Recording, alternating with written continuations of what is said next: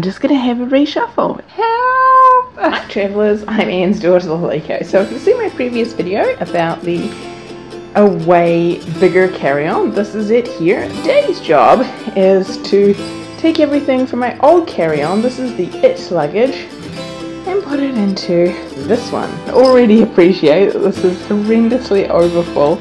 I am actually in America, so you can have an obscene amount of carry-on and the weight does not matter. Because they have low weight limits here for the checked luggage, then I have to put much more than I normally would like to carry in this, because stuff needs to come out of here to go into there. I don't want this luggage to go any further with me.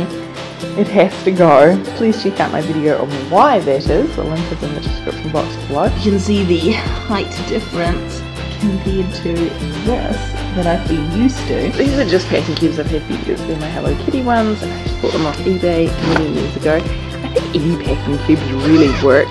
I prefer ones with the mesh see-through because then you can see what's in it. It's already the problem. See the height? See the size?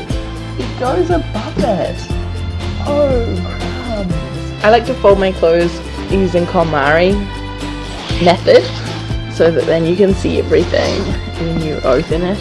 Okay, except for this is a new pair of jeans from Old Navy that I bought. But see how you can see them also, they stand up. This side is supposed to be for clothes because then you can squish them down. This is for all like the other stuff, because this is literally just to get me home. To make that 23 kgs, that's the aim. Even though it is polycarbonate, I think it still has a little bit of give in it. This being a fabric, you know, you can see that this is already poking out beyond where it should be. This should be flatter. This is the canvas bag that it comes in, that you can, like a dust bag.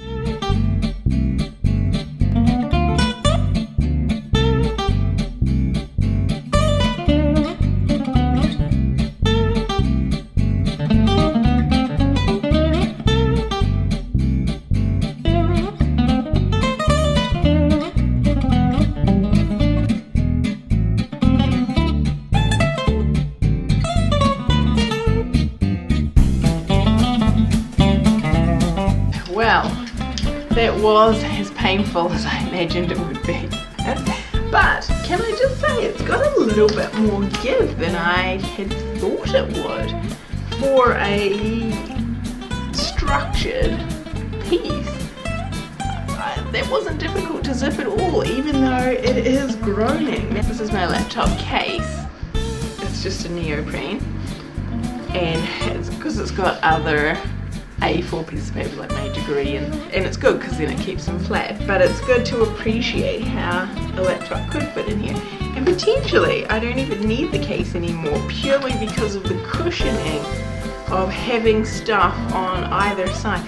This compression thing is quite hard, and it's got like a frame around the outside. The clothes I'm wearing now, they would need to go in here as well. I think it's great. I've got well more than 5 days worth of clothing in here. I think I've got 3 pairs of long pants.